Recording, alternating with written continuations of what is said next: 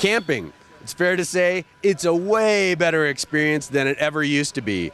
In no small part because of Jetboil. I'm here with Maury Trautman. We're going to talk about some of the latest technology that is going to make your camping experience even better. How are you, man? Great, great. Good to meet you, Terry. Nice to meet you too. Tell us about Jetboil and all the awesome features. Well, Jetboil's a fairly young company. We started about 8 years ago and kind of revolutionized the outdoor cooking techniques with development of a cooking system, not just in the traditional way of putting together a stove and a burner and a pot and a pan and a windscreen and an igniter of some kind, and trying to piece that all together.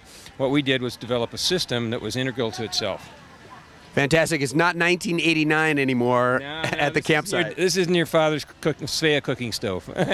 So talk a little bit about the features of these two. I know you have two distinct models. Talk about the features for each and where you need to be depending on where you're camping. Sure. Well, let me talk a little bit about a cooking system first and just give you the basic tendency of premise of our design form. And that is a cooking system that's integral and stable and all by itself. So we don't need to supply a windscreen and a pot and a burner and all that kind of stuff. Ours comes as a unit.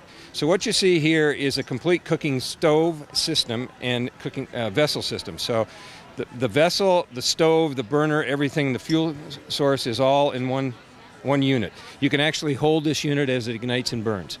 So I'm going to put this down for a minute and kind of show you how the system works. This is the key to our cooking system. It's called a flex ring. If you took this little piece of aluminum off here and stretched it out, it would be about this long. What that does is triple the surface area of the bottom of the vessel. That's what gives us our efficiency. So we are tremendously efficient in terms of getting the heat into the medium, the water basically. The system is designed like a bayonet. It clicks onto the stove, screws it down, and then it becomes a unit. So this is your cooking vessel. This is your eating vessel. You can make your soup in it, boil your coffee, all those kinds of things.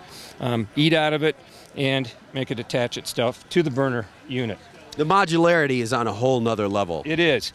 And what we do with this system too is in terms of modularity is we make this system work unto itself. If I had the right size canister somewhere. Anyway, the fuel canister goes in, the pot stabilizer goes in, everything fits into the unit, and the cup goes on the bottom like so, and you have a cooking system that's the size of a 1 liter water bottle. Absolutely. The thing I love about it as well is that you guys have not skipped the process of elegance in design. It looks cool. It's something that I want to have, I want to interact with. It's not just something that's really functional. And it really works. So it's good that it works. Yeah, we make all kinds of accessories to go with it. This is a pot stabilizer.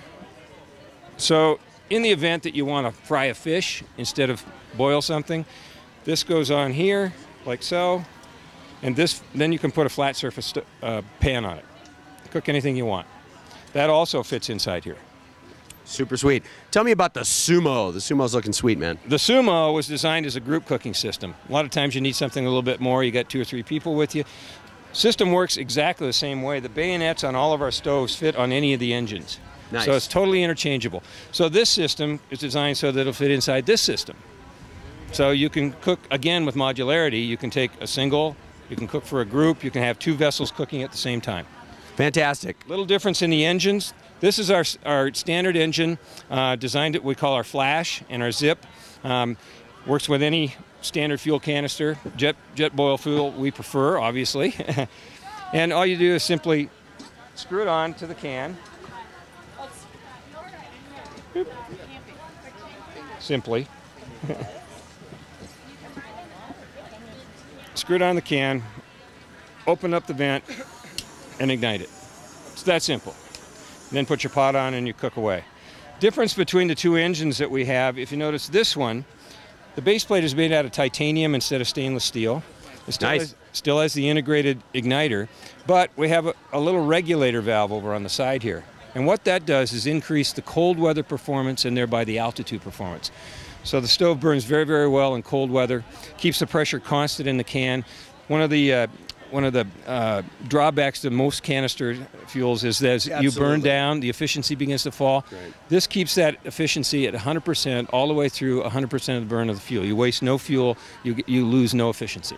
Plus, if I'm at a lower altitude and I'm cooking a 4-course gourmet French meal, I can work my burners at whatever level I need. Absolutely. You can saute if you like. Very nice.